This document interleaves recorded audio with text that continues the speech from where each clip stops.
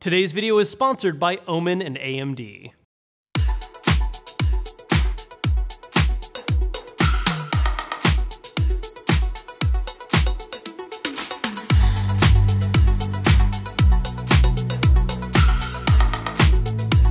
This is way later than I expected it to be.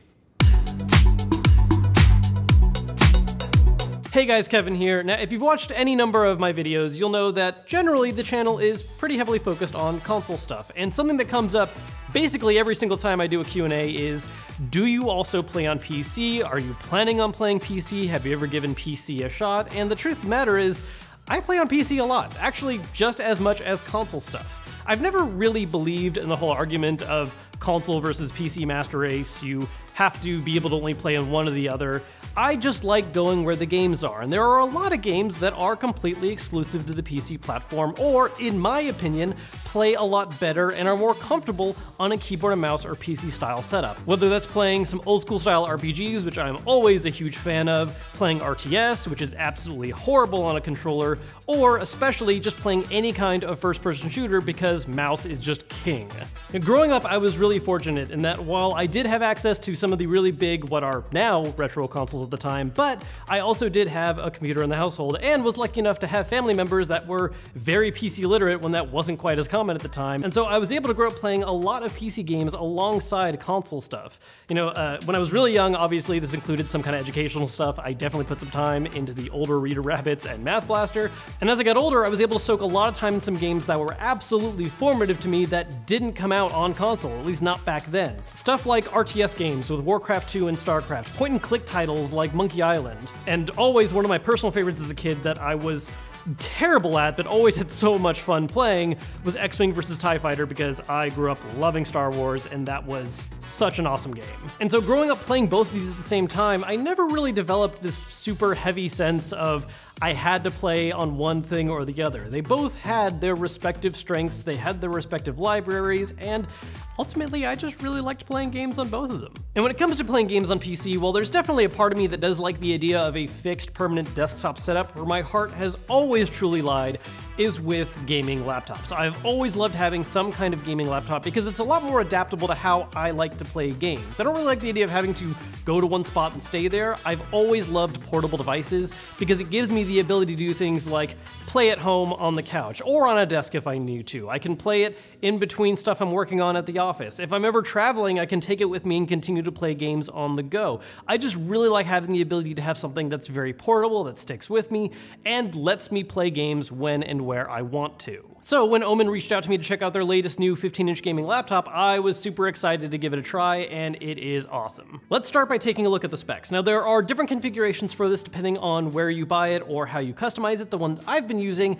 makes use of an AMD Ryzen 7 4800H mobile processor with Radeon graphics. This is a really important core part of this laptop because not only is it a really powerful mobile processor that's going to make sure that gameplay runs nice and smooth and you can also use it as a workstation, but it's also a very efficient one that's not producing a ton of heat, because the last thing you want, especially in a gaming laptop, is for things to get too hot, because that results in sometimes gameplay being throttled, not running as smoothly as it should. This processor in particular runs a lot cooler to make sure that's not going to happen.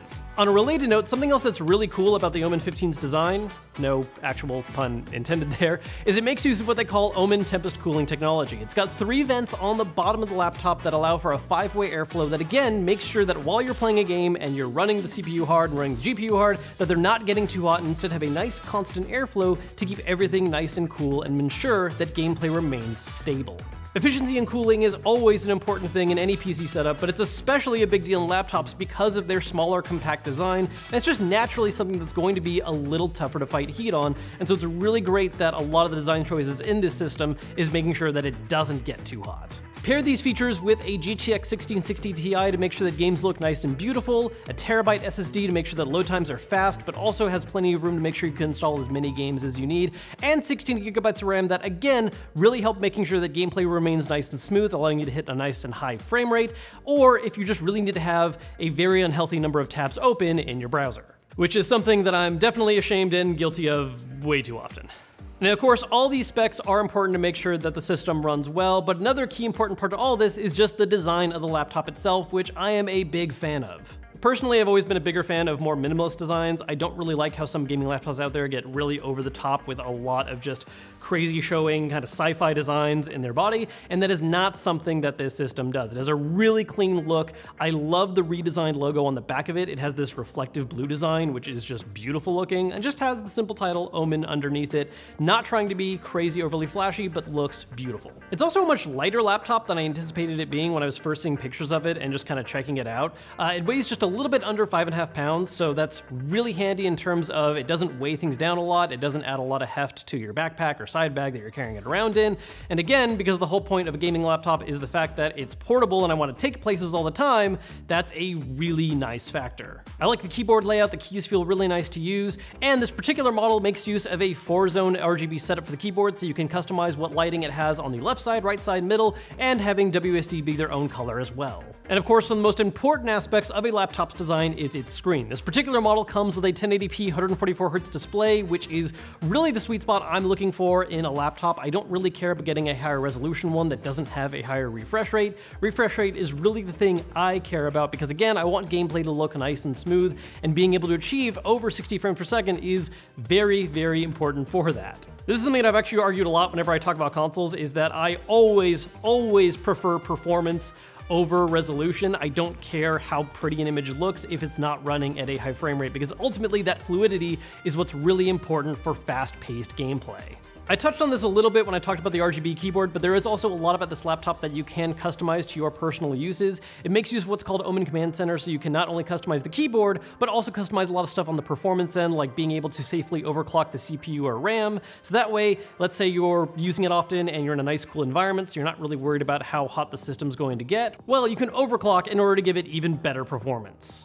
I think the biggest selling point of the Omen 15 is that for its price point, you are getting some great specs, especially that Ryzen 7 4800H, and it's just a really solid design. I really love the aesthetics of the design, especially that redone logo. It just looks super clean on the back, and again, the keyboard feels great to use. It's just a really solid all-in-one package. Again, for me, when it comes to PC gaming, I really love convenience. I just love the idea of a laptop that I can just take with me wherever I go and be able to play the games I want, even when they're big recent releases, and it's not going to totally break and overheat the system. Since getting it, I've been spending a bunch of time on it, playing some of my more recent favorite PC releases, some of which are pretty demanding, others of which are not at all, but the point is that no matter what I'm playing, it's still able to do all that nice and smoothly, which is ultimately really all I need. The option to play recent releases that I'm excited about and have them run nice and smooth all at the same time, and again, playing it when and where I want. So for those of you that have been watching me for a long time and are wondering whether or not I ever actually mess around with PC stuff, absolutely.